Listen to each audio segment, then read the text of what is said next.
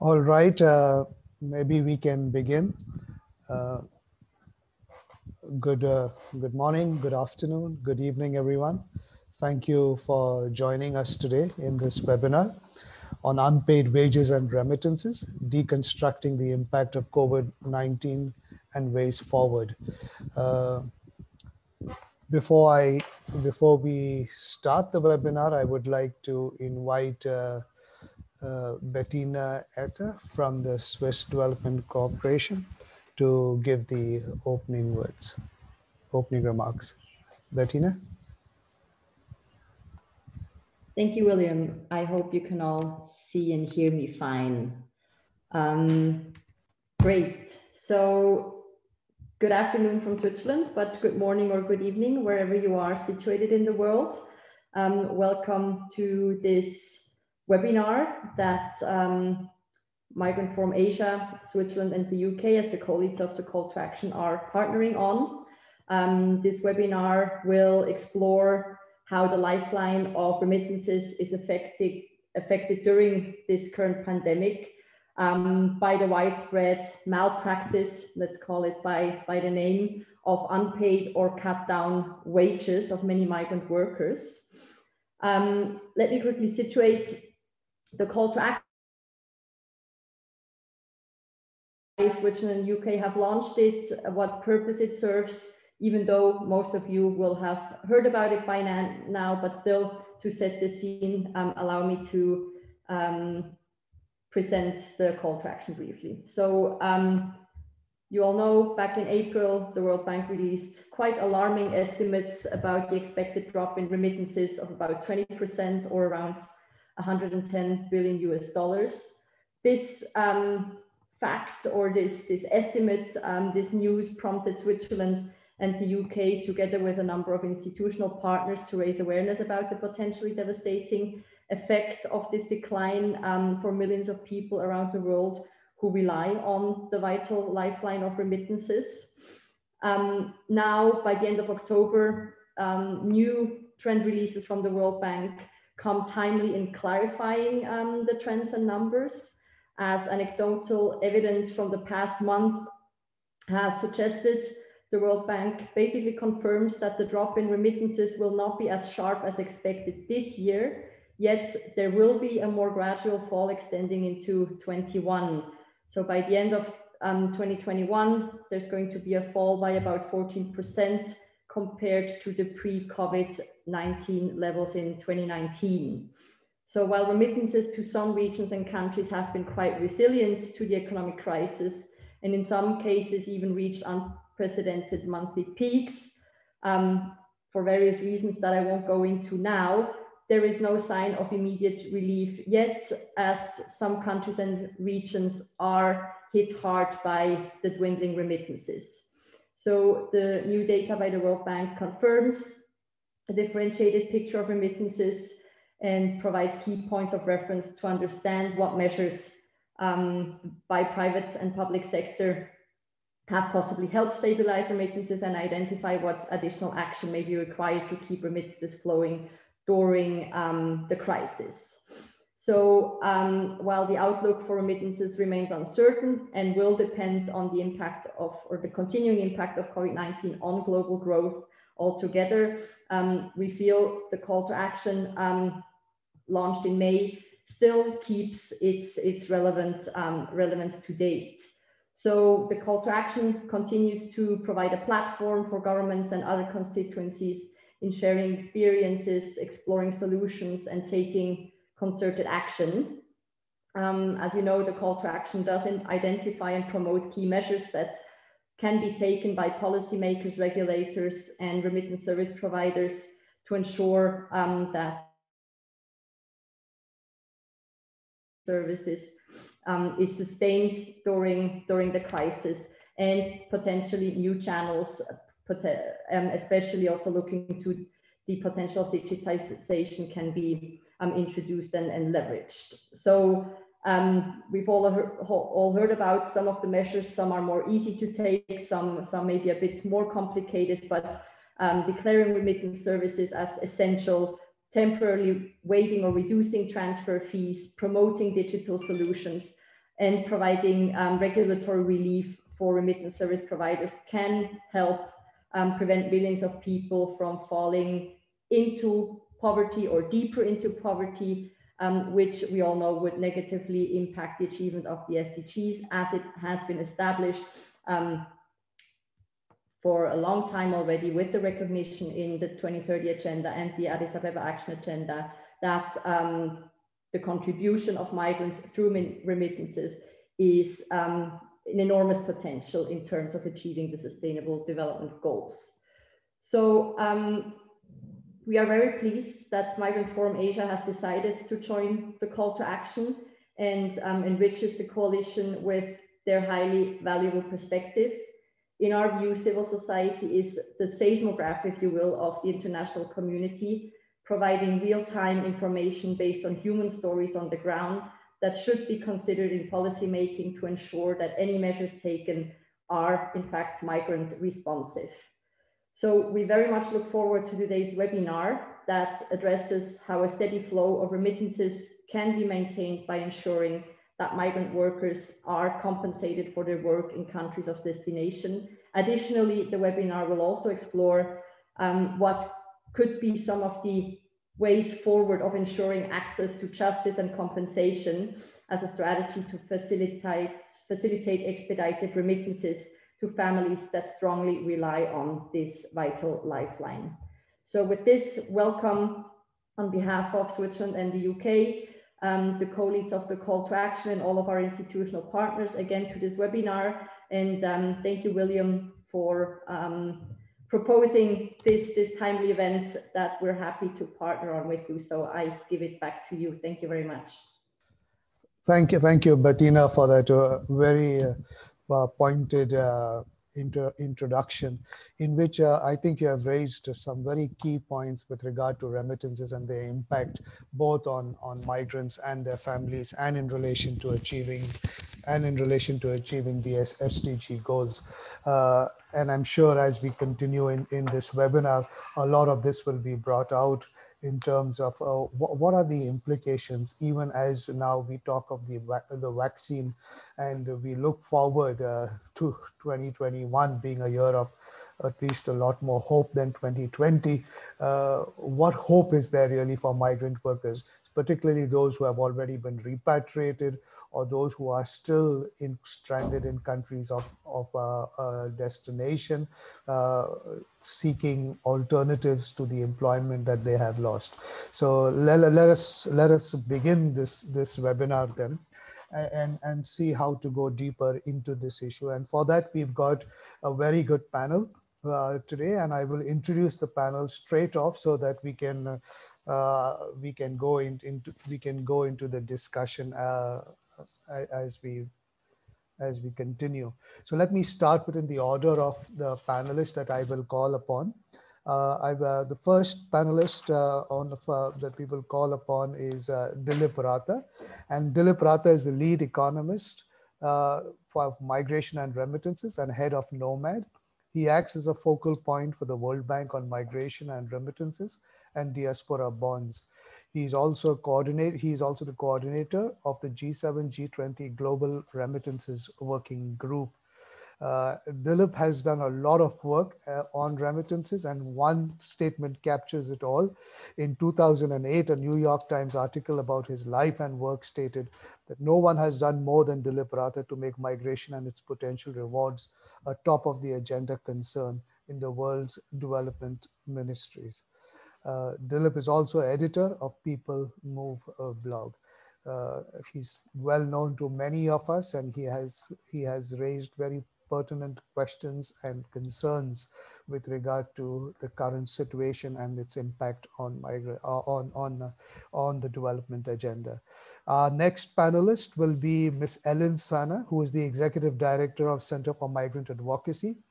Ellene is known for her frontline advocacy work that she has done, not only in the Philippines, but at the regional and global level. She's a strong feminist and a migrant rights activist. She has been engaged at policy level and in her own country, but also in many of the regional processes that are engaged in migration. that are engaged in migration in our region. She has also been the former chair of Migrant Forum Asia, so it's good to see her on this panel today. Our third panelist is Jureidini. And Jureidini is a professor of migration ethics and human rights at the Center for Islamic Legislation and Ethics in the College of Islamic Studies.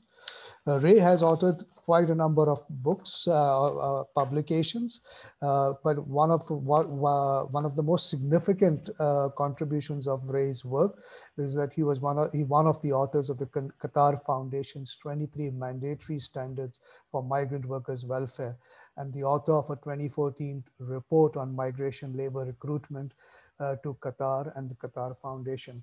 Ray has looked at this issue of recruitment and recruitment cost and has made very clear recommendations to member states and UN agencies on what could be the way forward. It's good to have Ray in this call today with us. His most recent publication in 2019 was an assessment of the wage protection systems in Qatar. And our last panelist for today will be, last but not least, Professor Francois Crepeau, who many of us know. He's a full-time professor at the Hans and Tamar Oppenheimer Chair in Public International Law at the Faculty of Law of McGill University. Professor Crepeau is a member of the Scientific Committee of the Agency of Fundamental Rights of the European Union. He is also the thematic working group chair on migrant rights and integrations in host communities. But many of us know him as the former special rapporteur on migrants as well, and have worked very closely with him on some of his reports that he has presented to the Human Rights Council. So let me then begin with starting. Let us begin this webinar, and I will start with you, Dilip. And Bettina, in her introduction, mentioned the SDG goals and how we go about achieving them. And it was quite a big achievement moving away from the Millennium Development Goals to the SDG goals, in the sense where in the Millennium Development Goals, there was not much recognition of migration.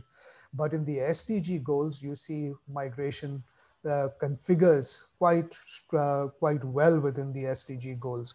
And now with COVID, and when there are questions about the development indicators and about reaching these goals and the targets that were set out, could you say something about how the current crisis, and particularly the non-payment of wages, is going to, in some ways, have some impact on the SDGs goals and the targets that have been set? Dilip, the floor is yours.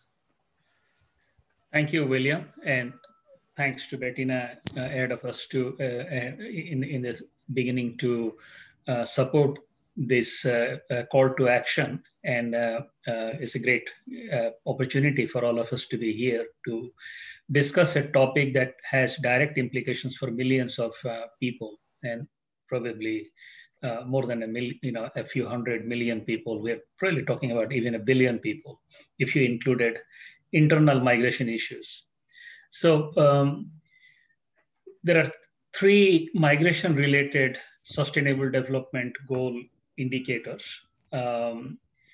One is increasing the volume of remittances. That's actually a part of means of implementation, how to finance sustainable development goals. In other words, if financing stops, everything else on SDGs would stall. So that's important. And the crisis has impacted the flow of remittances, as Bettina pointed out in our report that we released recently, just about a month ago. We pointed out that remittance flows to low and middle income countries in 2019 were about $550 billion. Depending on how you define the countries, it is just over 550 billion or just under 550 billion. So around 550 billion. At that level, in 2019, remittances surpassed foreign direct investment flowing to developing countries, all foreign direct investment. And for a long time, for more than 2 decades now, remittances have been larger than official development assistance, the total of official development assistance. Indeed, remittances are more than 3 times the size of official development assistance. So it's a huge force for development, and it is going to slow down because of the COVID-19 crisis by 7.2% in 2020. That's our expectation. And in 2021, again, a further decline of 7.5%. So from 550 billion to just about 470 billion, we are looking at more than $100 billion drop. Compare that with the total aid volume of about 160 billion. So that's a big message. So when financing drops, financing for development drops, that would impact all SDGs, including poverty. It would include increased inequality. It would affect education. It would affect health. It would affect supply of water, infrastructure, everything. So that is really worrisome, and there is a need to keep remittances flowing. So great to see this call to action actually of being so vocal about it. The second SDG indicator, SDG target indicator, is the goal to the target, or whatever, the measure to reduce remittance costs to under 3% by 2030.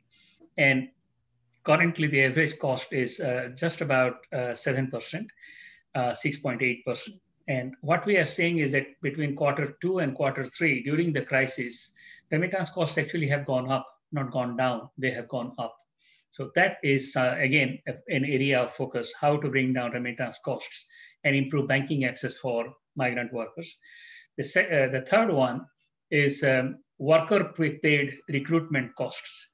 As you know, an example I always give is a Bangladeshi worker going to work in a Gulf country as a construction worker is quite likely paying as fees to labor agents, all of which is illegal. Workers are not supposed to pay. Employers are supposed to pay fees for recruitment.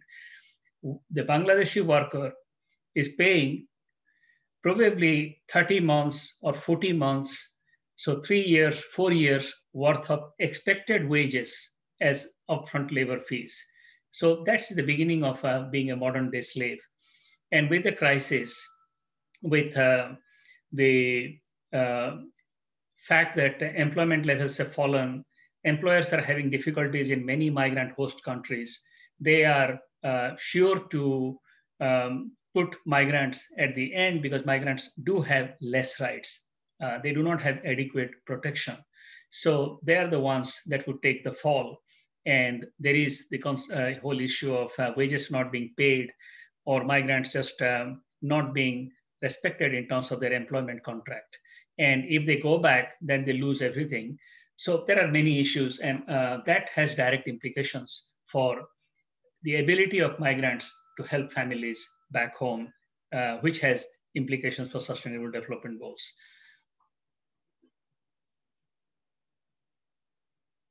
Thank you, Dilip, for that, and thank you for pointing that out, because and I like what you're saying and what you have kind of pointed out, that it's more than just not receiving your wages, the impact kind of when you talk about worker paid recruitment cost kind of thing. So when you delve into the issue, it's much more than not getting 1 month's salary or 2 months salary kind of thing. But the implications of migrant workers starts much prior to even kind of the situation of that the COVID has kind of put them in.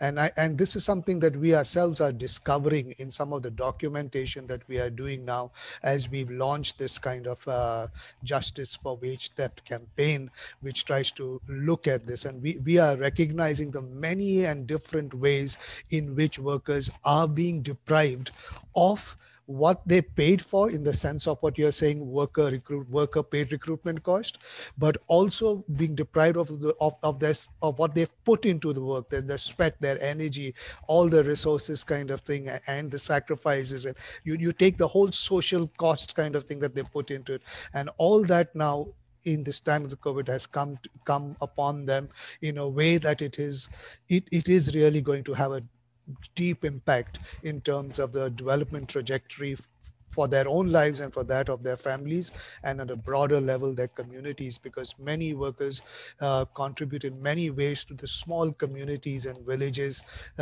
development in that sense as well, but through some of the kind of projects they could get involved in. So thank you for that. And let me therefore follow up with you, just a question there then. Is that when the World Bank, and I know you have said drop in remittances, and that's why it's good that you've spelled that out, because when we start looking at, and you've said something like 100 million kind of drop, if we are going to look at how do countries of origin that have been dependent on this kind of remittances, what kind of prospects are there for them when these drop in remittances is so acute, and for some where it is much high by way of GDP kind of thing, high portions of their GDP. What prospects are there for them in terms of, well, getting some of these remittances back, or getting some of these wages kind of thing? Is the World Bank looking at it from that angle as well? Yes, William. The drop in remittances would be from somewhere around 548 billion in 2019 to 470 billion by 2021. So that's 130 billion, almost 130 billion. And just to put things in perspective, the total amount of development aid going to Africa is in the range of about 35 billion a year. So this is 4 times the total aid that goes to sub-Saharan Africa. That's the drop alone, right? And there is no way that aid efforts can be increased, because all donor countries or remittance source countries, the so-called Part 1 countries, are having acute fiscal difficulties. So they will not be able to increase aid. And then origin countries, especially the poorer ones, smaller ones, the ones that are more fragile, in those countries, remittances tend to be 1/3 or sometimes even a half of the national income. The smaller countries and poorer countries are actually going to be hard pressed to bridge the gap, or even partially bridge the gap that remittances would create. And that means that countries first have to brace for impact. There is no way around that. Right now, the eyes are focused on the ball, and the ball is COVID-19, right? The problem is that something bigger is coming. And that is, I think, an important message that we were able to communicate in April with our report that remittances are falling and that we need to do something. And, as you know, World Food Program got the Nobel Peace Prize earlier this year. And from what I understand, they almost doubled the number of people that are going to be vulnerable to food insecurity after looking at the drop in remittances. So you can imagine, we are talking about hundreds of millions of people. What can origin countries do, and what can host countries do? And I think a few things that can be done, but one most important thing prior to everything else is that don't do anything that cannot be undone when the crisis hopefully is over. That, I think, is important. And in that respect, when we are focusing on the money flow, we forget about the people who generate the money flow. the migrants. And migrants themselves are suffering. If migrants suffer, then money will not be generated. So first of all, we need to take care of migrants. So origin countries also have a role to take care of their stranded migrants abroad, migrants who know that they don't want to come back, because if they come back, they may not be able to go back again because the doors are shutting and shutting more and more and more. Borders are being enforced even more. I heard that in Mexico, if you want to get a visa to the US, now the appointment date is in, I think, late August of 2021 for Mexicans to come to the US.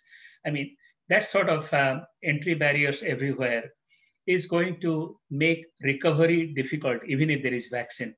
It is going to make recovery difficult, because if employers are reliant on migrant workers and they have gone back home, or they are just not available and they can't come back, when you want to open your doors and you want to cook more meals or serve more, sell more groceries, or do more construction, you won't have them. So the eye is right now on the ball, and the ball is medical things, IT services and all that, but the other services are being ignored. So that is the most important thing in my view. And then recognizing remittances as essential services, making sure that migrants are included in our healthcare responses. Migrants' families back home ought to be included in policy responses as well. That is important. And on remittances, I think one of the long-lasting policy measures that origin countries as well as host countries could work on is increasing access to banking for migrant workers families back home, and then money transfer companies access to banking as well. Money transfer companies, especially the ones that do digital remittances, they often have, not often, almost without exception, have difficulty getting a bank account, because banks don't want to take the risk of working with new players, startups, and that has to be addressed. So origin countries can do a lot, but they also have to campaign with host countries so that access to banking, access to digital services, remittance services, financial services in general could be improved.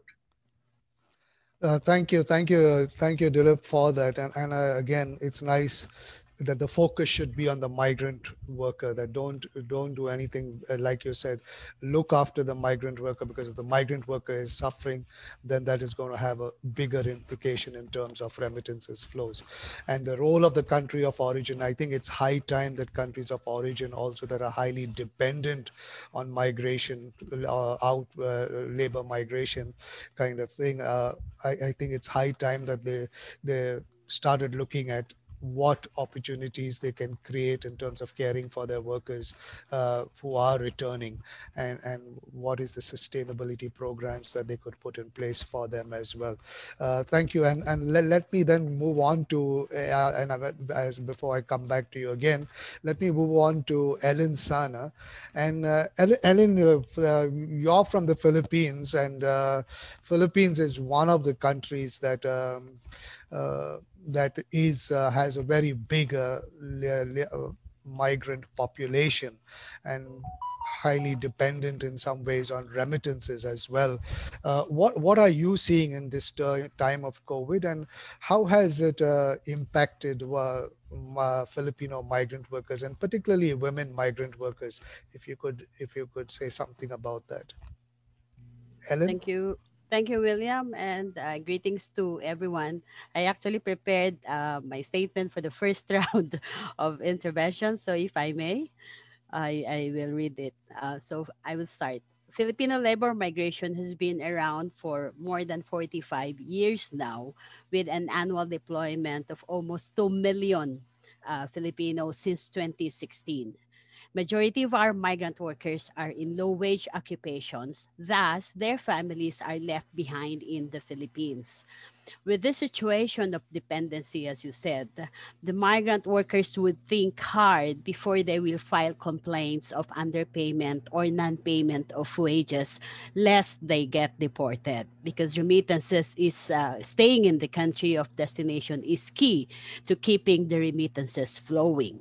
Okay, so until the COVID-19 pandemic struck and migrant workers in tens of thousands who did not have support systems and social protections in countries of destination had to reluctantly leave for home.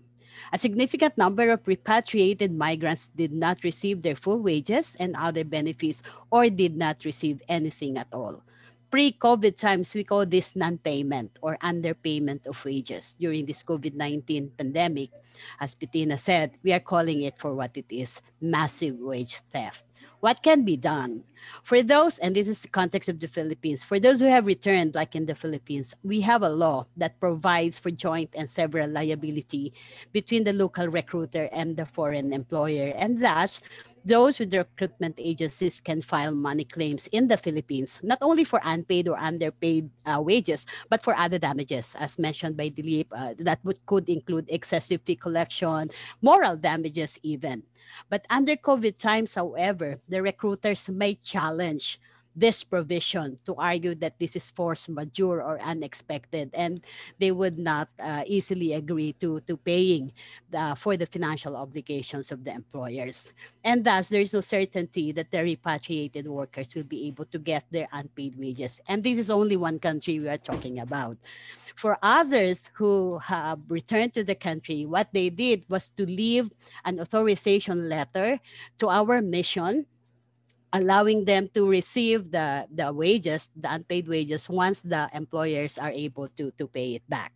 Yeah, but then again, that's long shot. Number two, for those who remain in the countries of destination while awaiting repatriation, they can file complaints with the mission, or where mechanisms like the wage protection system exists, like in the UAE, Qatar, and even Saudi Arabia. And that's what I would like to listen also to what Ray would have to say on this wage protection system. The workers can try to file, but this may be easier said than done, particularly for workers employed by small companies and, of course, including migrant domestic workers. This may be quite difficult. So what else can be done? In a situation where affected population is big and where action must be swift, governments must step in and intervene as duty bearers, but also as regulators. They are in the best position to find solutions to the issue of wage theft. The countries of origin can provide the data and information on their repatriated migrants, and civil society and other stakeholders can assist in doing this documentation requirement.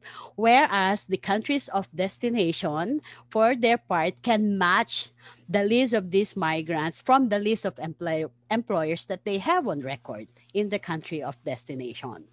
The other parties outside of the governments can also come in and facilitate the process of arriving at a solution where justice will be served on the repatriated migrants and other migrants on site. And thus, this campaign that we have for justice for wage theft. And then we have additional proposals. As a gesture of goodwill and solidarity for the great contribution of migrants to development of the countries of origin and destination, we propose the creation, and why can we consider this? This is not to compensate for the wage debt, but probably the creation of a solidarity fund to be utilized for reintegration programs. Contributions to the funds can be from the countries of destination, private entities, employers, and companies too. Another proposal is a debt swap arrangements. I'd like to hear Dilip opinion on this.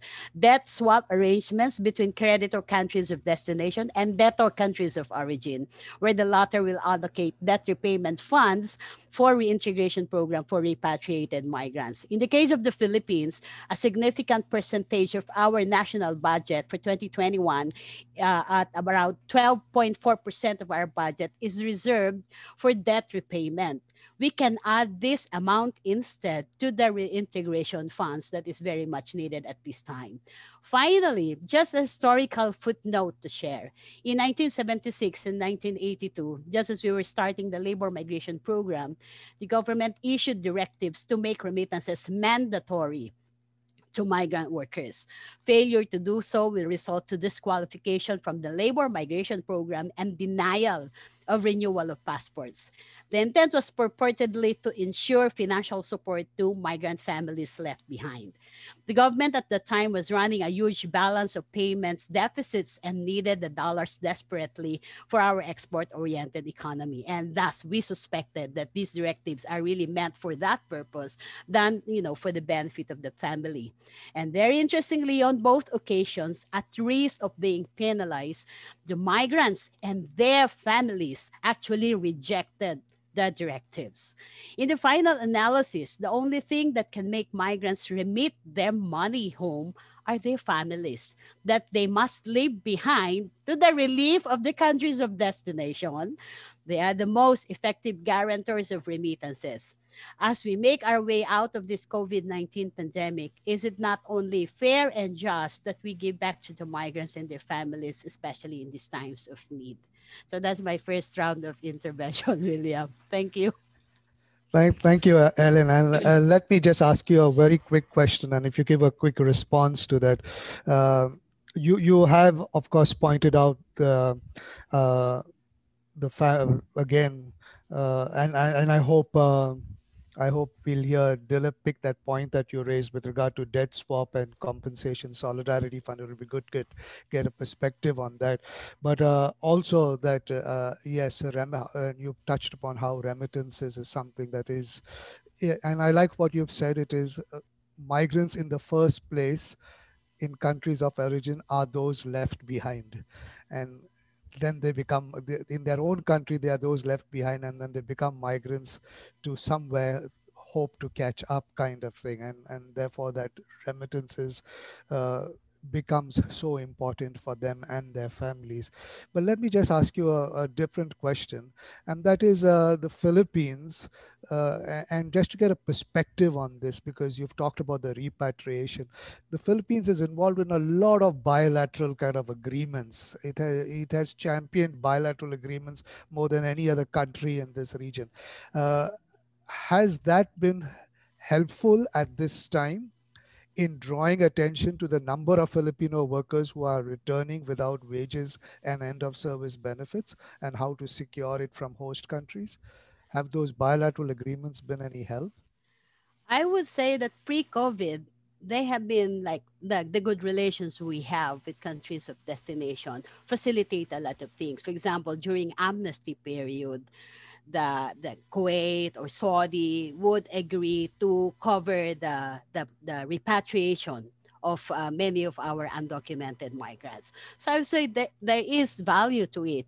But it's just that at this point in time, I think I'm not I don't hear a lot in terms of how countries of destination are contributing in terms of alleviating the situation of migrant workers, except that in terms of their policies as destination countries, and this applies to all, not only like to Filipino migrant workers, where if you have, if you are ill or COVID-related situations, they are saying that they would step in and assist the migrants, no, regardless of nationality or even regardless of status, but not particularly like for the Filipinos.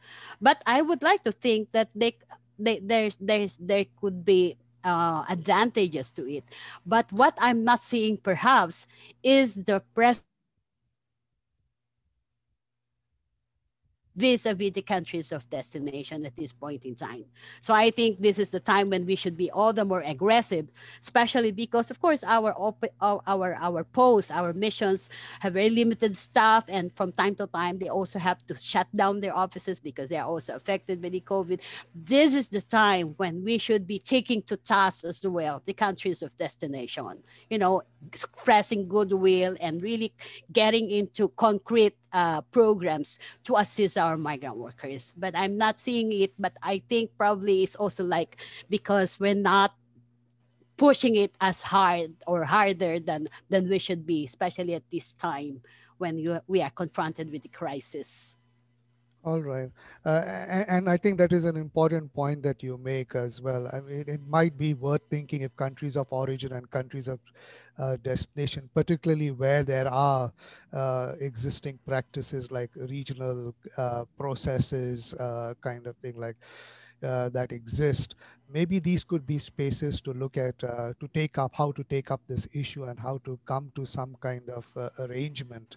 Because at the end of the day, this is not a triple win. This is a win for this is in so many ways a loss, and a loss where it hurts most, and that is migrants and their families. But let me come to Ray then now. And Ray, Ellene has said that before we used to call this non-payment of wages. Now we are calling it for what it is, wage theft. And you yourself have looked at these issues quite extensively in terms of even like what Dilip said of how wage theft is more than just non-payment of wages. It's also recruitment, paid cost, and things like that. What, how do you see this issue that that has become so significant now in this time of the COVID? Ray, the floor is yours. Thank you, William, and thank you very much for the organizers for inviting me to this forum. Yes, I mean, it was actually when you mounted the campaign of action on wage theft, I supported it very much, and I thought about it a lot. And I think we should continue to use this term wage theft or wage fraud, if you like, if that's a bit softer, perhaps. And that, you know, this should be criminalized. I mean, the idea of theft or fraud are criminal terms, and that's what I would like to see develop. This is important, and why I'm saying this is because there are, as you know, organizations that do not want to use these terms, and naturally employers will be very much opposed to these terms because of the criminalization issue. But nonetheless, there's the whole spectrum of wage theft that includes non-payment of wages, underpayment, and I would also include delayed payment, because there are consequences for delayed payment for migrant workers in terms of remittances and so on and so forth. There are costs to them of delayed payments. And, you know, in the Gulf, for example, I think that this is an issue that hits home to Islamic ethics also. The idea that a timely payment is extremely important in Islam. There is the hadith that says that a worker or an employee should be paid before the sweat of his brow dries. A very powerful image. And also there are verses that implore everybody to be paid what they are owed, not just paid on time, but paid what they are owed. So in addition to wages, of course, there's issues about non-payment, delayed payment, and underpayment of overtime. Overtime is often played with by employers. Similarly with food allowances, accommodation and transport allowances. These are also income and living expenses that, that migrant workers get in the Gulf. And again, we know that employers play around with these rights, financial rights of workers, that's in their contracts, but often they don't get it. And I will come to the issue of the wage protection system in a moment. But let's just again emphasize the issue of wage theft. In my view, an employer who does not pay wages is no different in effect than stealing from the employee's wallet or purse, right? It is theft. In Australia now, the category of wage theft has been applied to the underpayment of wages with criminal penalties of up to 4 years in jail and $5.5 million in fines. Compare this to Qatar, where the penalty for the breach of timely payment is not more than 1 month in prison and a fine of not less than 2,000 or 6,000 riyals. That's between 550 and 1,650 US dollars. So the penalties for this are an important element to look at with regard to whether they are a deterrent or not. Employers do their calculations. If they have to go to court and they have to pay a fine, if the fine is small, they'll do their calculations to where they will make a profit.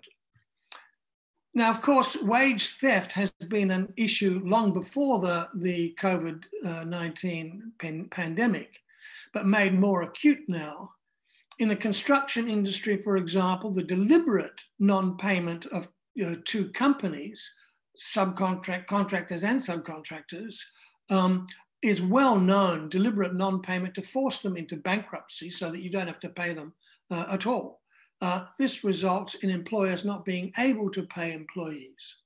COVID-19 restrictions have sapped the reserves of many businesses that employ migrant workers, and they may never recover. Thus, enterprise failure is an important factor in accounting for the decline in jobs, wages, and remittances. If you want me to stop, I can stop here, or I can go on to talk about wage cuts, and then I can talk later on about the wage protection system. What would you like me to do? Can you talk about wage cuts? Sure. We really do need to make a distinction between underpayment and wage cuts, particularly where governments, at least in the GCC that I know best, have legitimated wage cuts. In other words, they have legitimated wage cuts, forced leave without pay, job losses for companies that are affected by the pandemic closures. Thus, the increase in precarious jobs has increased as a result. But there have been, in the GCC, for example, there have been different government policies in terms of wage cuts. All of them have seen the COVID-19 pandemic as an opportunity to push nationalisation policies to increase the nationals in the private sector and to reduce dependency upon migrant labour. This is a long-standing wish list, but of course we know that that can only be very limited. But the responses to job reduction and wage cuts of non-nationals has been quite mixed. In the UAE allowed temporary and permanent salary reductions up to 35% if affected by the COVID, but not in the case of UAE citizens. They allowed employers to cut workers who are on leave, force them to go on leave without pay, and so on. Qatar instructed that all government ministries and any enterprises that are being funded by the state to cut non-Qatari employees by 30%, either by cutting salaries or laying off workers with too much notice. Saudi Arabia allowed employers to reduce salaries by up to 40% for 6 months. Companies could terminate the employee contracts after 6 months of the pandemic period. By contrast, Oman insisted that no wages should be reduced, nor any deductions made, because the employment contract must be honoured. And whereas in the UAE, what they did was they allowed employers to change the contracts. They just amended the contracts to reduce the wages. Kuwait rejected a draft law to reduce the salaries by up to 50%. And allowed tenants to delay paying their rent. Bahrain's government promised to pay from July 50% of the salaries for hard-hit private sector workers and to pay citizens' salaries in the private sector and citizens' electricity and water bills. So you can see a very mixed response by the governments. So we need to take into account what is lawful in the countries and what is not lawful with regard to actions to be taken of wage reductions and wage cuts. Can I just do a very quick follow-up question with you? So doesn't this wage cut where it is applicable to non-nationals but not applicable to nationals kind of thing, doesn't this somewhere go against the principle of non-discrimination? Is it a human rights violation? Would it come under that kind of purview, or is this something that is allowed and normal?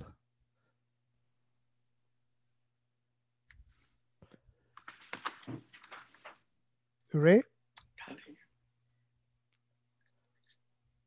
Ray, did you get me? I didn't get, my connection is not doing well. So I lost you. Yeah. Can you repeat? Can you hear me? Yes, I can. I was saying this question of where wage cuts, where nationals are exempted and it affects non-nationals. Isn't this against the principle of non-discrimination? Is this? But yeah, in the Gulf states, that discrimination has always been there. I mean, there is a clear separation between nationals and non-nationals on a whole range of issues, and always has been. That's what the kafala system structured within the Gulf states. But with Qatar, we can talk about that later. Things are changing, and there's a new deal. There's a so-called abolition of the kafala, at least the ability for employees to change employers without permission of their employer and without having to go back home. So that's going to develop a local labor market for the first time, which the kafala system has prevented. Okay, so that's going to be something that's interesting to observe and see what happens. Particularly when the pandemic has lifted. But the discrimination, of course, is there and always has been. Okay, I'll come back to you to share about the kind of wage protection system. But before I do that, let me go to Francois, and Francois, if you can, throw light on, and Ray hinted at this. There are institutions even within the UN that do not want to call it wage theft. It's too strong a word kind of thing. And yet from what we have just heard from Ray and Ellene, from the examples that they have given, even from what Dilip had said, we can see that this problem is pre-existing COVID, exasperated in COVID, and grown so much kind of thing. So is it not time in today's day and age kind of thing, when we talk of UN guiding principles on business and human rights, we talk of visibility along supply chains and things like that, when we're talking about a lot of corporate accountability and things like that, isn't it time we start, like what Ray is saying, call it for what it is, a criminal kind of thing, wage theft is stealing? And how did this become so big within migration governance when we are talking about migration governance? Francois, the floor is yours. Thank you. Thank you for inviting me, and it's good to see. I'm going to cut my video in order to ensure that the communication is good for the moment. And I'll try to answer your question. My focus is on the individual migrant. As you mentioned, I was the special rapporteur on the human rights of migrants, and that's my focus. The main issue is precarity of status of the migrant workers.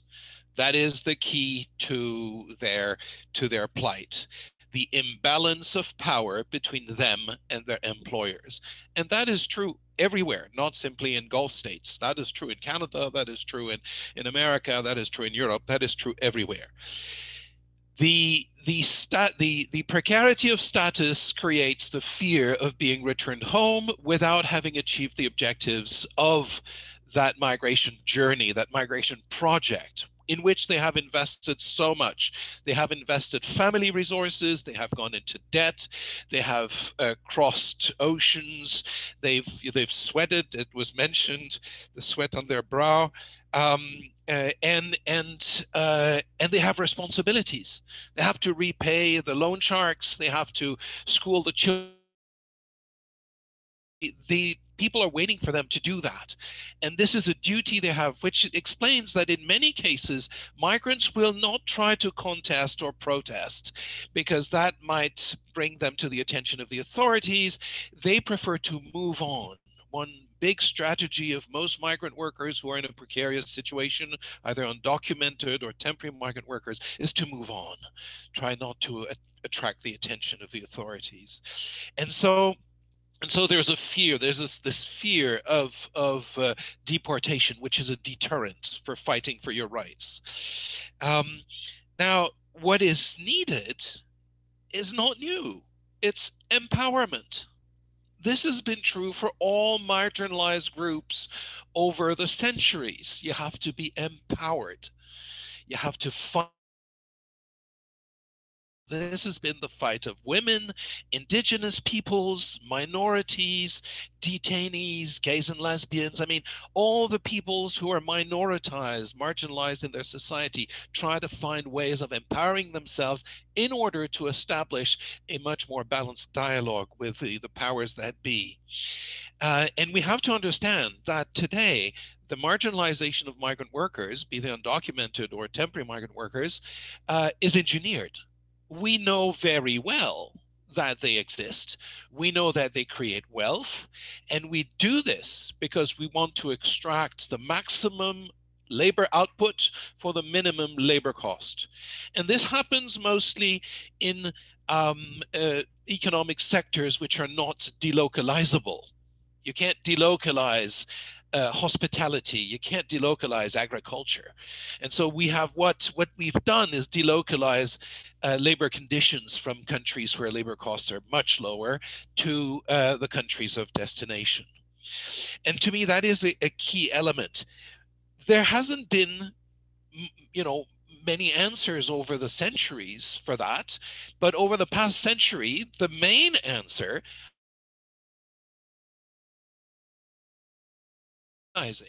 collective bargaining. That's how you establish a much more balanced relationship between workers and employers. We know that the union movement has been in ups and downs over the past decades, but this is the element which in the 20th century has worked for migrants, for industrial workers in England to start with, but then across the planet. I'm very happy to see that there are initiatives in countries of origin, in countries of destination, and that this has been mentioned in the calls that have been published by Migrant Forum over the past few months. I'm very happy to see that the World Bank is pushing states in terms of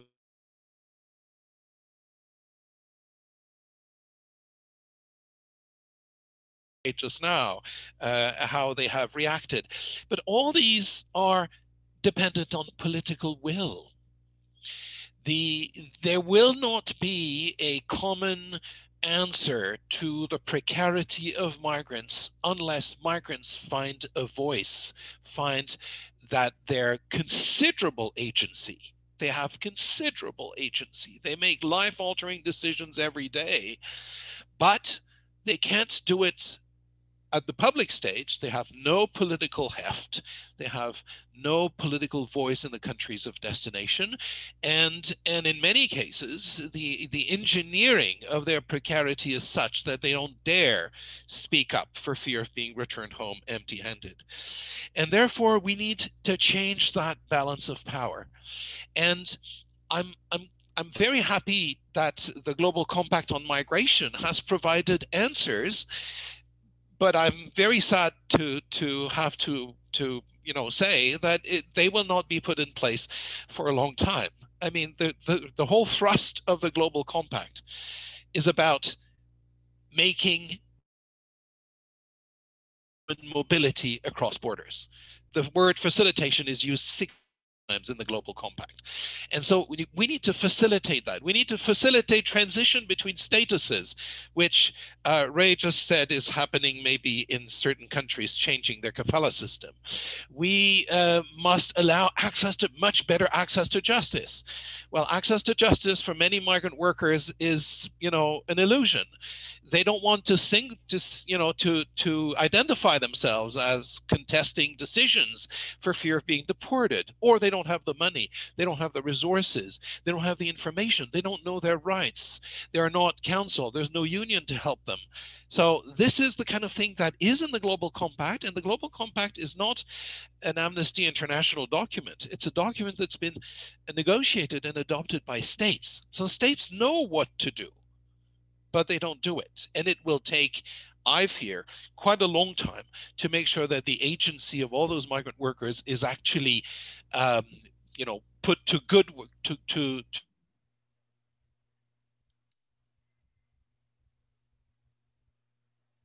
lack of political will.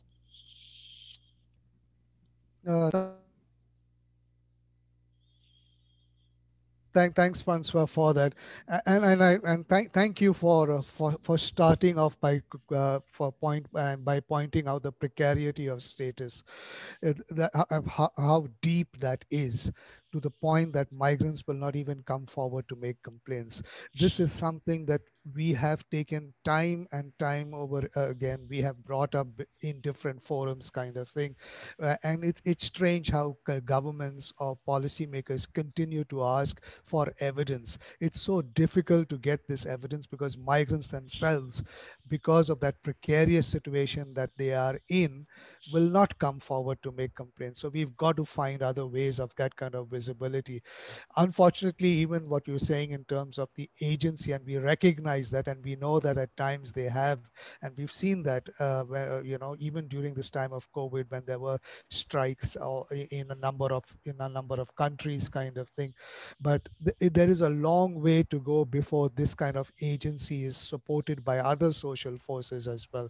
And so that's why I will ask you, in that sense, then, when we talk about access to justice, and part of our call with this is that can the justice system in terms of access and provision be made more, for lack of better words, migrant friendly, so that all these kind of inhibitors that exist, that prevent migrants from coming, is there a way of giving them a kind of helping hand to overcome some of this and exercise that agency through these kind of complaint or systems or justice systems that exist in countries of destination? The answer is, if there is political will to do that, yes, there are ways of doing this. For example, small claims courts, where lawyers are prohibited so that you don't have to spend for a lawyer, and where judges are trained to listen to people who are not lawyers and who are, not always explaining themselves well. And that is a mechanism that exists in several countries for small claims. And wage claims can be quite small compared to other commercial issues at individual level. So that is possible. What is needed is political will to do that for migrant workers. We have to recognize that for politicians, migrant workers do not represent an electorate. And their employers, unfortunately, are the part of the electorate of those politicians. Angering those employers is not necessarily what politicians will do. And that is why we need to find ways to empower those migrants through other ways. And I think workers' associations and unionization, and if we don't want to talk about unions, it has to be associations, but We need to allow these migrants to work collectively. They already have associations, often underground associations, that in countries, for example,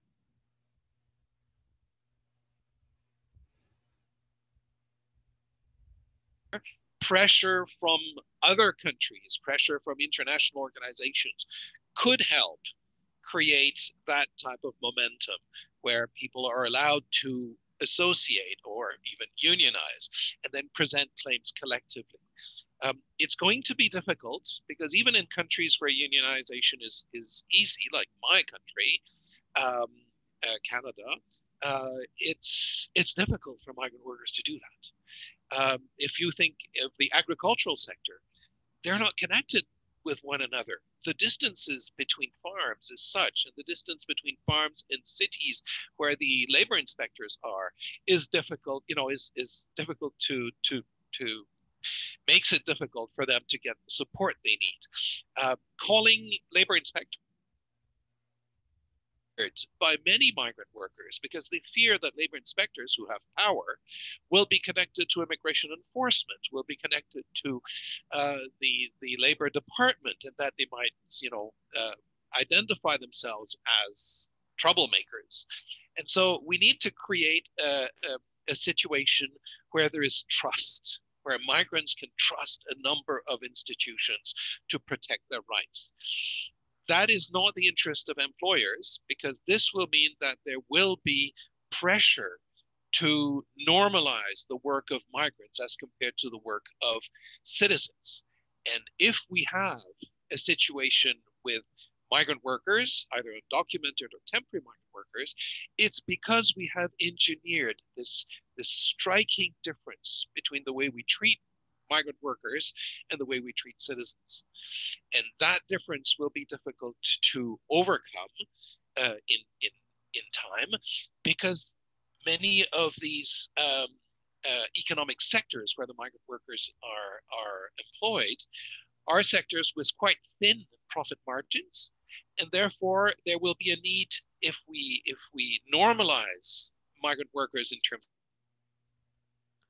Thanks. It will be a huge labor cost, increase of labor costs for migrant workers, for employers, and it means that the government will have to transition these sectors towards much higher labor costs and support them, like it's been done in the steel industry or in the textile industry. And states are not ready to do that in favor of people who are not even voting for them. Thanks, Francois. Thanks for that. Yeah, political will. And when you look at political will, it might be of short supply in addressing this issue of wage theft in this time of the pandemic. Unfortunately, as many countries would claim that they have been affected by the pandemic, and it has affected their economies. But I think it is time, therefore, from what you are saying, for another kind of conversation on what we mean, therefore, by triple win and migration governance. And I think that might be part of the rethinking that is required also, or delving deeper into some of the kind of frameworks that we have out there, and what they could mean in terms of addressing some of these issues, frameworks like the Global Compact. But let me quickly, and I'd like to give the floor also, the space also, to one or two questions from the floor. But before I do that, let me just come for a very quick round again with the panelists. And let me start with you, Dilip. If you could quickly say something on what Ellene said, because if the justice thing is slow in getting reformed, if political will is slow in coming forward, is a solidarity fund, a humanitarian perspective, is that possible in terms of putting forward something, or like Ellene said, something like the debt swap kind of thing? Instead of paying a debts countries of origin, could then swap that for the loss in remittances, so we don't have to lose twice. Are these ideas that could be worked out at the macro, at the international level? Thanks, William. And I enjoyed listening to Ellene. And I was particularly struck by this point about the directive that Philippines issued to migrants that they must remit, and that the migrants didn't like that. That was interesting. I have seen that sort of thing. I will comment on the major points, but I just wanted to make this point that I had seen similar efforts, and in the past, actually, directives issued also by countries like Turkey and Mexico earlier in the 50s and 60s.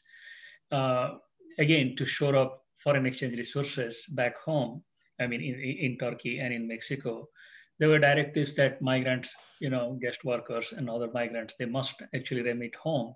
And not only that, the money should be used for productive purposes. And in those days, agriculture was a big thing. So buying a tractor is okay, but buying food, not okay. That does not work. I think that does not work. And in trying to make remittances productive, we shouldn't forget that these are personal flows and people have their own way of working.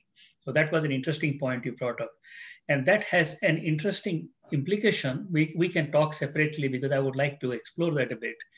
I was struck, the reason remittances were ignored as small change, forever until recently, but definitely in the past, was because in countries like Philippines, most of the remittances were classified and reported in the official balance of payments data as compensation of employees, not as workers' remittances. It's a technical point, but if you are just doing a quick thing on remittances, you would find that in the year 2000, remittances to the Philippines were 120 million, not billion dollars only. Compensation of employees was $6 billion. And that had something to do with that directive, perhaps, I think. Now, good news, in the current crisis, to encourage more remittances, countries are using fiscal incentives rather than directives, which are more punishment in nature. So Pakistan's remittance initiative, Bangladesh tax incentive, these are incentives, and they seem to be working. They seem to be drawing in billions of dollars. Now, there is a question of round tripping that one has to avoid. Meaning that just to get the 2% tax benefit, it's possible that some companies, banks, people will classify other kinds of money being sent for trade purposes, philanthropy, for anything else, investment purposes, rent payments, as remittances as well, right? So those kind of things are there. One has to be careful about that. Now, coming to the point about Solidarity Fund, I am very sympathetic to that idea. And then the debt swaps are temporary, literally band-aids, right? But okay, band-aids are very helpful. So yes, debt swaps tend to be very short-term measures, and if properly designed, they can also help, mostly to kick the burden down the road. So immediately you don't need to address, but down the road, you can address it when you are in a better situation. So in that sense, it is good.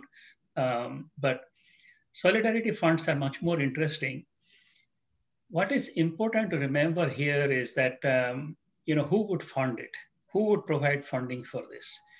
And my sense is that if you think about new funds and you want to get it from the funding from the governments are going to face political opposition from their line ministries. So they will have difficulty addressing this. You cannot put a tax on remittances so that you would fund a solidarity fund. That may not work because that will go against the principle of reducing remittance costs and facilitating flows. So perhaps philanthropy is one way, and diaspora philanthropy could be another way, particular way, that you reach out to the diaspora as migrants and sort of say, hey, we want to create the solidarity fund. And the government is then providing seed funding or some kind of foundational funding, the structure and all that. So we are now looking at public-private partnership of that kind. And believe me, I wouldn't involve banks. I mean, they will take more than you, and they would take it in ways that you wouldn't even imagine they took it from you. I have seen that happen. banks have tended to hijack agendas all the time and time again. So be careful in designing these programs. But the big thing is scale. And, you know, I am reminded because last week we had a call about Friends of Forum meeting of the Global Forum on Migration and Development. And we were talking about partnerships, and I have proposed in the partnership structure some of the background paper benefited from input from everyone. It proposes a concessional financing facility for migration, similar to the idea of the global concessional financing facility for refugees. Now, the comment, one of the comments I received, and it was on online chat, and that person has followed up 3 times with me. It's a representative from a member state. They want to put a line highlighting a particular program, bilateral migration program. They took 4 years to fund it. The total cost was $1.2 million. It was going to train 60 chefs. 30 will stay home, 30 will come to a country in Europe. $1.2 million to train, to bring what, 30 chefs. I mean, that's not even a Band-Aid. That's like something to not even affect a pinprick when you have a huge gap. You're talking about billions of people. And there is that focus on 1.2 million. So is that what you have in mind, Solidarity Fund? Or are we talking about big? Because the needs are big. I heard that 1 million people, million migrants have gone back to Egypt. Anecdotal, no data, but it is anecdotal. I have heard several 100,000 migrants have returned to Philippines. I heard from officials that 450,000 migrant workers have gone back from the Gulf to Kerala state alone in India. We are looking at tens of millions of people who are going back now, and wage theft affecting a whole lot of people. You know, there are 270 million international migrants, according to statistics. I think it's closer to 300 million. Then there are maybe 1 billion or 750, 800 million internal migrants. We are talking about billions of people.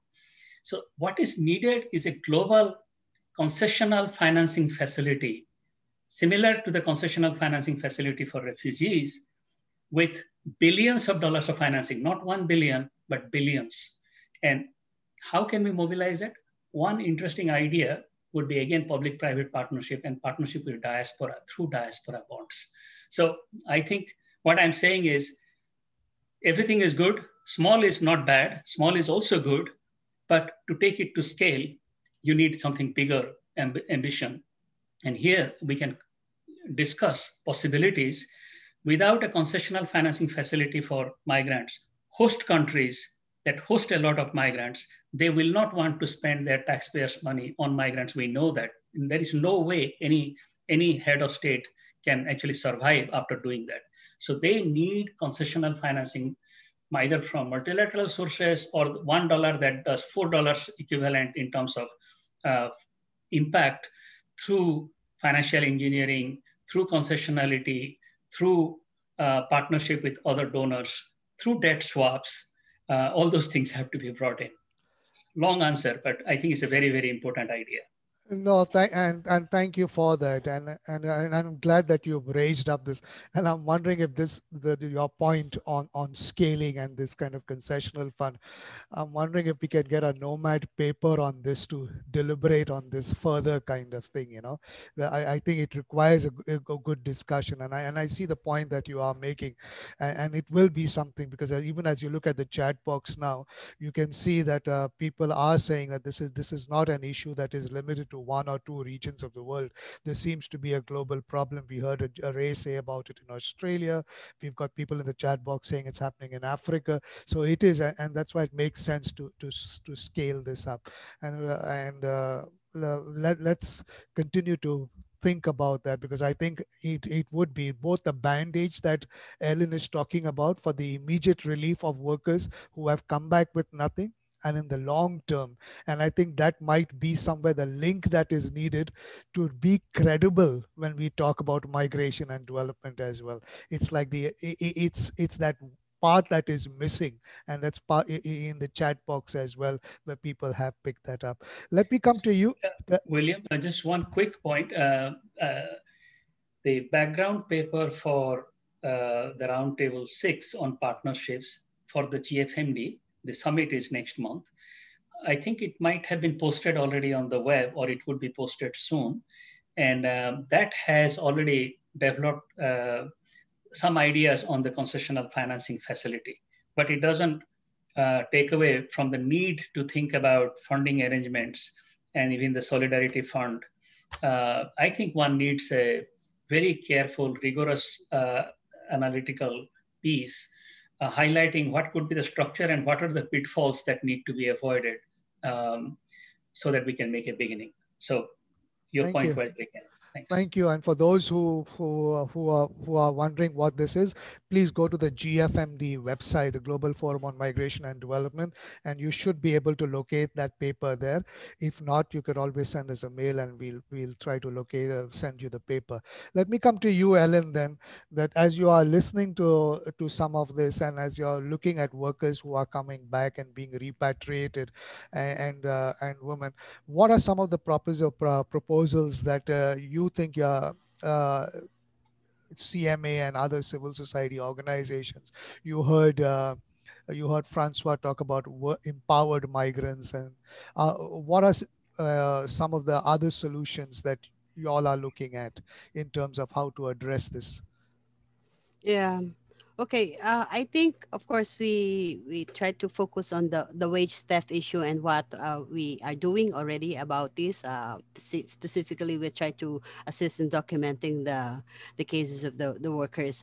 But I think in the medium and the long term, we are using or seizing this opportunity that is posed by the COVID-19 pandemic to reflect precisely on what is really missing for the longest time for our migrant workers. The lack of social protection is one, and that's why even if they don't want to come back home, at the end of the day, because of this indefinite period of the COVID pandemic, they are forced to return to the Philippines, to the countries of origin. So social protection, and as Francois said, social dialogue is quite crucial. How do you collectively raise your voices?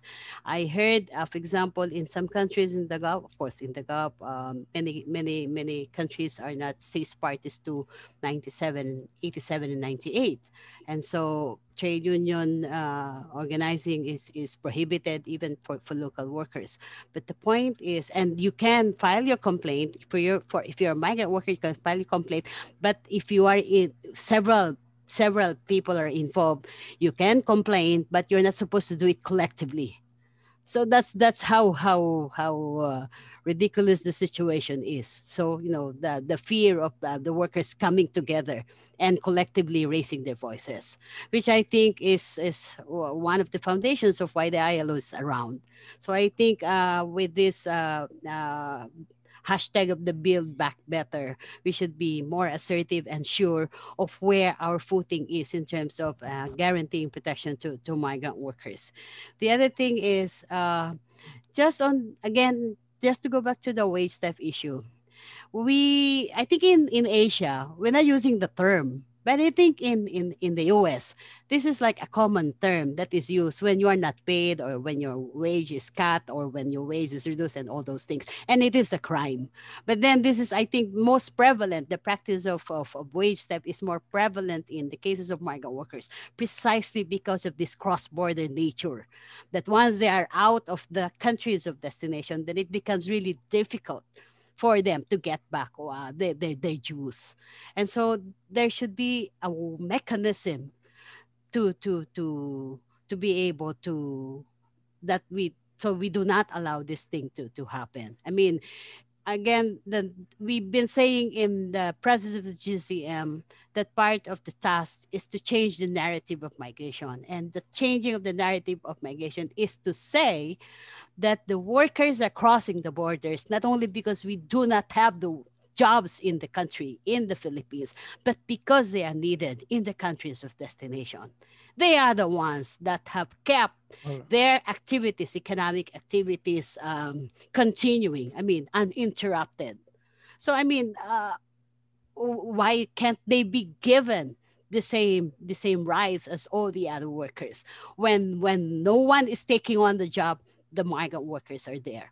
When they need a lot of migrant workers and they do not have enough of the local workers, the migrant workers come into the picture. And yet, when it comes to all of these very fundamental rights that any worker should enjoy, they do not have it. So I think Franz was saying political will. We have to do our job, I think, in this regard. So what do we mean by changing the narrative? Changing the narrative is not doing a repeat of these things. So building back better should really be building back better and addressing the gaps and deficits in decent work for migrant workers. Thanks, Ellen, for that. And definitely, this is something that we will have to look at even as we look at what hope is there for the millions who have returned. And I think that is still the question that has not been answered till now. Is for the millions who have returned. Businesses will get a bailout from governments, national workers will get a helping hand, but for all the millions who have returned, all the millions who are stranded, what is the hope for them, kind of thing? I think this is something we'll have to still continue to deliberate on. Ray, many countries have this wage protection system. So it should be very easy to find out which employers have not paid their workers for months and things like that. And the government can always put up that money up front, pay the migrant workers, and then collect it from the businesses later. Wouldn't this be an immediate solution? Yes. I'll take Francois' example and I'll turn off my video because I'm losing every now and then. I'm losing you. So, yes, in Qatar, of course, that is operative. The wage protection systems. I mean, the first time I did an analysis of the wage protection systems, it was just clear to me that they were not wage protection systems at all. It's a misnomer. That in fact they were just wage notification systems whereby the employer pays the wages into a bank account. And here's where the issue of all workers require to have a bank account in order to participate in the wage protection system. Now, not all small and medium-sized enterprises have registered with the wage protection system, but that's an ongoing campaign to bring everybody in.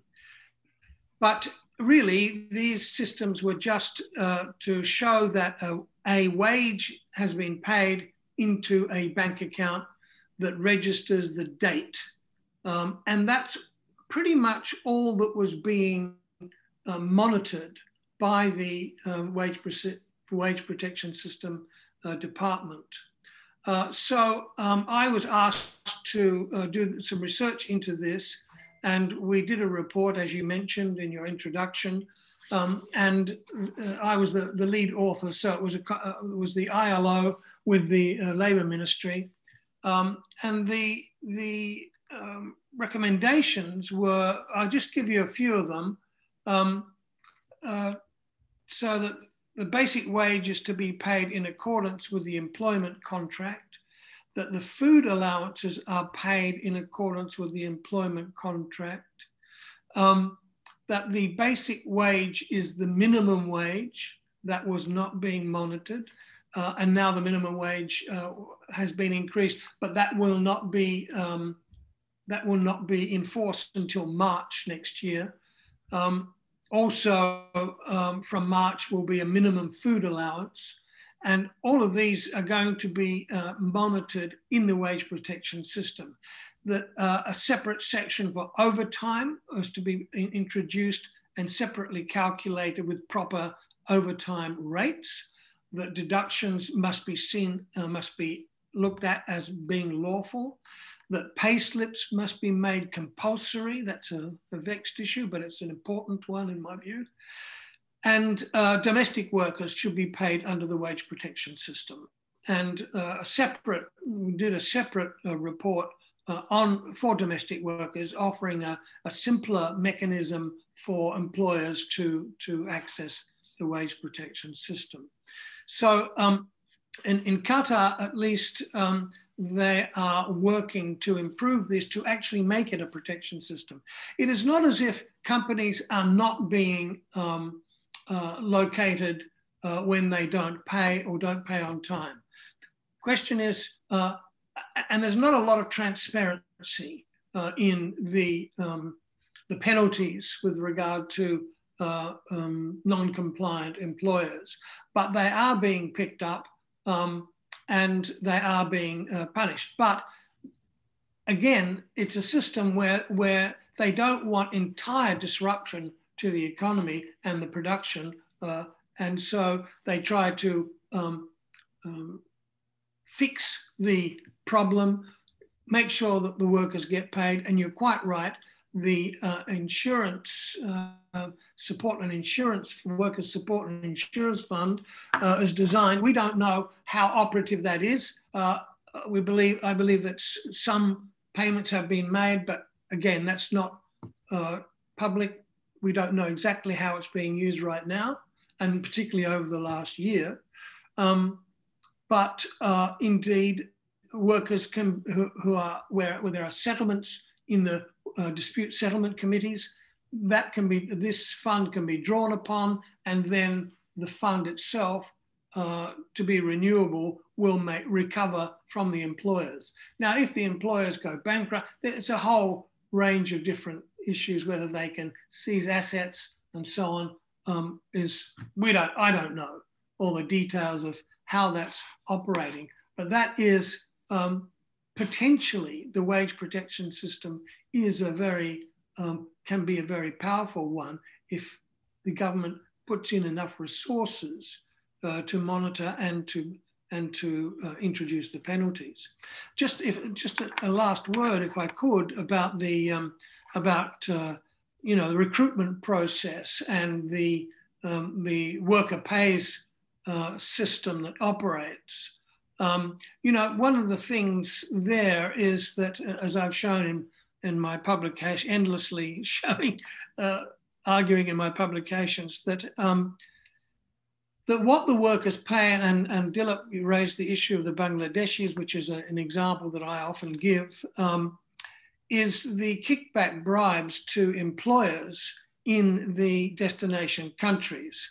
When I did the research on this, there was not, in countries of origin, there was not one agent who didn't tell me about it and just saying that, yes, we have to do this in order to stay afloat. But what's not being factored in my view, is how much money is actually leaving origin countries for these kickback bribery payments to the personnel of the employing companies, which I think is collectively, in the aggregate, has to be in the billions of dollars, right? And that's not being seen as leaving those countries, because it's often done quite surreptitiously. It's a black market, but everybody knows about it. And I'm sorry, but really not much is being done about it. And we just have to keep pushing this issue. These are not fees, these are charges being made to workers. And a lot of it is gratuitous. The workers do not know where their money is going, how it's being distributed. They don't get receipts for the money that they pay, and so on and so forth. So there's a lot to be done, and it's not just agents in the countries of origin. The whole process begins with the tendering of projects in the country of destination. And so it's a systemic process that, in my view, has a level of corruption that needs to be addressed. Thanks, Ray. Thanks for that. And we have gone over time by 4 minutes. I'll ask you for another 5 minutes, if you will indulge me, so that I can get Francois and then the closing remarks. Francois, if you can come in quickly at this stage then, and looking at all the solutions that are there, what is there from and from your own experience as UN Special Rapporteur? You have mentioned the GCM.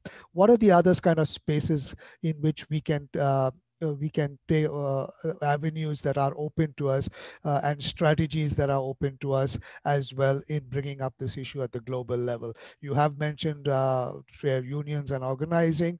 What else?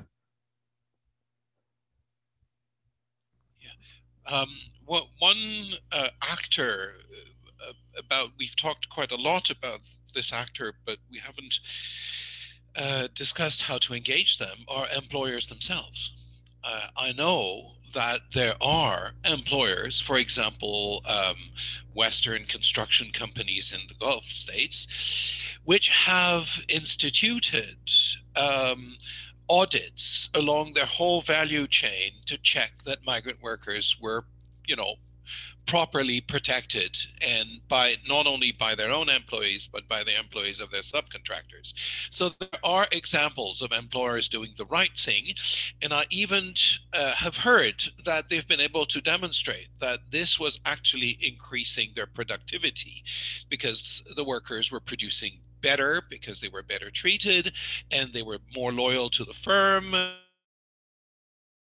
I think we need to engage with employers and try to show them that the exploitation of workers has advantages for them in terms of their balance sheet at the end of the month, but also has long-term implications for their profitability and their productivity. And I think that employer associations, for example, at international level, at national level, may be interested in the issue of level playing field, of competition between them, and we could try to engage with them to show them and to try to have them on board with the idea of a level playing field in the labor market, so that exploitation is eliminated as a tool, as a competitive advantage. May happen. It has happened in several countries which are probably better regulated, but it's a long shot in many countries. But that, I would say, that's an actor that we need not neglect. We need to engage with them at many levels. Thanks, Francois, for that. And indeed, and I see Neil Wilkins from the Institute of Business and Human Rights in this webinar as well. And I know he and the Business Human Rights Resource Center in the UK, they are quite involved in this campaign and in talking to businesses. So it is true that that is one of the actors that we will have to work with as well. Look, I would really love this conversation to continue, and I know it's important that this conversation continues. Not now, this webinar has to come to an end, but I hope each one of you continues to have this conversation, because while some of us do have the privilege of sitting at home and doing these conferences, let us remember this is for, and today's conference is for, that migrant worker who has returned from a country of destination, who has not been paid wages for months, and whose whole development trajectory and his family's or her family's development trajectory is on hold, and we don't know when they will recover. So let us remember that this conference call, this webinar, is dedicated for that cause. And I'd really like to see how each one of you makes that commitment to take this conversation on. It is important. For those who are interested to follow this conversation, please go to the justiceforwagetheft.org website. And you will find a lot of information there. You can contribute information to it as well. I want to thank everybody who was in the chat box, who's posted messages in the chat box. And there are some key messages. I would like to point out the message of Ambassador Haisam, who has said that this is an issue that needs to be taken up at the international level. And definitely it is important that while we do these webinars, it is important, like Dilip, you have said, that we have to think of the scale of what is involved here. The scale demands a response at the global level. It's not a country, one country, it's not two countries, it's countries all over, kind of countries of origin, and it's millions of workers. So the issue has to have that kind of a response as well. I'd like to thank all the panelists for doing a wonderful job in breaking it down, deconstructing the implications of non-payment of wages, wage theft, and the spectrum of how it happens for migrant workers. For those who have said this is only one of the issues of migrant workers face, that is true. There are so many dimensions to migrant workers' lives, which Francois has called the precarity of status, to the point that even when they are wronged, they are afraid to come forward. They are unable to come forward because they have to make a choice: come forward now and lose all possible future, or accept what is the now in the hope that in the future I'll get a better job or a different job, or might even get some compensation. So let us think of those migrant workers today as we leave this webinar. And I invite Yemi. Yemi, I'm so sorry I can't pronounce your last name, but I would like you to come in here for the closing remarks. And just to say that Yemi is the Chief Technical Focal Point for Foreign Commonwealth and for Foreign Commonwealth and Development Office of the UK. Yemi, the floor is yours. Thank you very much, and for not being able to pronounce my surname. I think I deserve some compensation, so I will send you an invoice for that. My surname is Oluwakuide, but I understand it's quite difficult for many people to pronounce. Thank you very much, William. And thanks to the Migrant Forum in Asia, the organizers of this webinar, and all the participants and the panelists. It's been a very insightful discussion. There's a lot to learn, and I actually had a lot to write now. I've learned a lot, and I think it's really and truly timely. It surely throws up a lot of policy issues and challenges that migrants face, especially as relates to their wages and by extension remittances. And for us, we think this is the whole essence of the call to action. And I'll just briefly like to remind us that cross-border remittances to low and middle income countries are still higher than FDIs and official development assistance, and that the socioeconomic effect of the current crisis is expected to be very devastating to local communities, countries of origins, and households. And in particular, we can also think about the impact on migrants and their family, impact on local economies and communities, and remittance service providers. I hope really from the call to action perspective is that this sort of conversation, I would say constructive conversation, actually continues. And as the panelists have said, and as you have also said, these are things to discuss at the international level, and we will welcome it, and it's something that FCDO will be very strong. Will be it's something that FCDO will be very much interested in picking up and having discussions with at the international level, especially at the G8 and G20 levels, and that then our hope is really that all the policy makers and regulators and remittance service providers can continue to address issues of remittances as it relates to migrants, their families, local economies, communities, and in line with the 2030 agenda for 2030 SDA. We're very grateful for this webinar, and we thank all the participants, and we wish you a pleasant day. Thank you.